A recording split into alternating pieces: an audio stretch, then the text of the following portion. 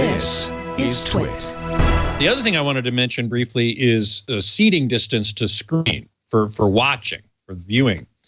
And there are a couple of recommendations that I want to show from THX.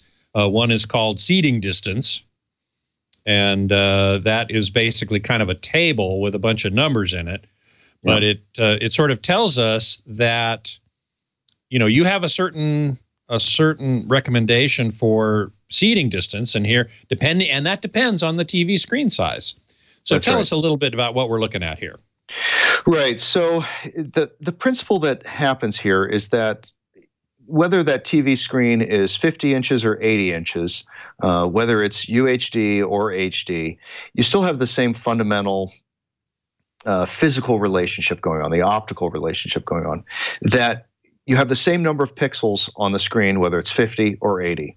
Now, obviously, UHD has more pixels than HD, but you know, within a class, you have the same number of pixels regardless of screen size.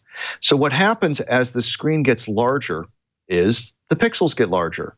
If you doubt this, go to the cinema sometime, walk all the way up to the screen, and hopefully no one will throw anything at you. And you'll notice that the pixels might get as big as your fist, right? Because there's still, you know, only 4K of them. Only, you know, there's only so many pictures. right. And it's fun to say only 4K of them. Yeah, right. But on a 50-foot wide screen, right, they get kind of large. Those pixels can be pretty big. Of course, you don't see them at your normal seating distance. I suppose you might if you're in the front row, which I never sit in, but I suppose some people do. And so that's what you're going on, is that you can imagine each pixel has a certain angular view when it hits your eyeball.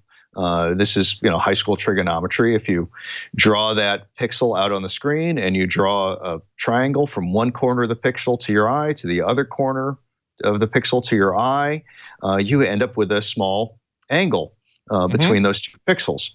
And that's called the subtended angle. And there's an angle called the critical angle or resolving angle of your eye, and of any optical system for that matter, including telescopes. And that's one of the reasons why they put Hubble out in space and other sort of things, is that resolving angle says how small an angle can we actually accurately discriminate. And there's a lot of calculations and stuff, you can do that math, but that's where that viewing distance comes from. Basically, you want to be far enough back from the screen of your particular size so that those pixels merge together and that angular distance falls below the resolving power or the critical angle of your eye. And those are, you know, they're approximations. I mean, like everything else, it should be adjusted to taste and what works in your room and so on. But that also tells you if you have a small room, there's no point in putting an 80-inch TV in there. Save your money for a better sound system. Mm-hmm. We have another picture called viewing angle that I wanted to show people, which expresses a similar thing, but in a graphic form. And so I believe this is a THX recommendation as well, that from your couch, you want the viewing angle from the sides to the sides of the screen. I think this is for HD, not UHD, to be 40 degrees or less. Have I got that right? Yeah, that's right. And it wouldn't be dramatically different for UHD. Really, because the pixels for a given screen size are smaller, much smaller, quarter of the size. Well, but notice it says 40 degrees or less.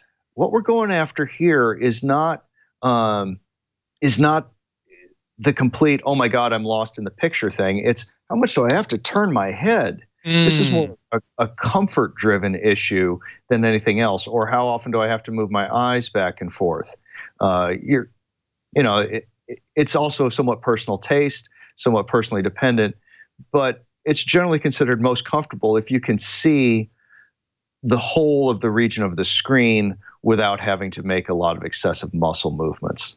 And yet, if you're if we can go back to the previous graphic, the one called seating distance, we can see that your recommendations for UHD are somewhat closer. Right, and this is based on the resolving power. That's based on the resolving power. So and the other aspect of UHD that I've heard many people say is that they want it to be a more immersive experience, which is why they want you to sit closer. One reason to sit closer is you can resolve the pixels. You can see all the detail in the image of a UHD picture if you sit closer. And also they want it to be more immersive. They want it to fill more of your field of view. And yet your point is very well taken. That when you do that, when you follow that particular recommendation of get up to where the resolving power is maximized, then you're probably going to have to be moving your head to see the whole picture. And that's not comfortable. That's not cool. Right. Right. I mean, I can't imagine watching a tennis match on a screen like that. Yeah. Certainly that. But any movie, you know, if there's action going on in the sides of the image, then you'll have to be moving your head around.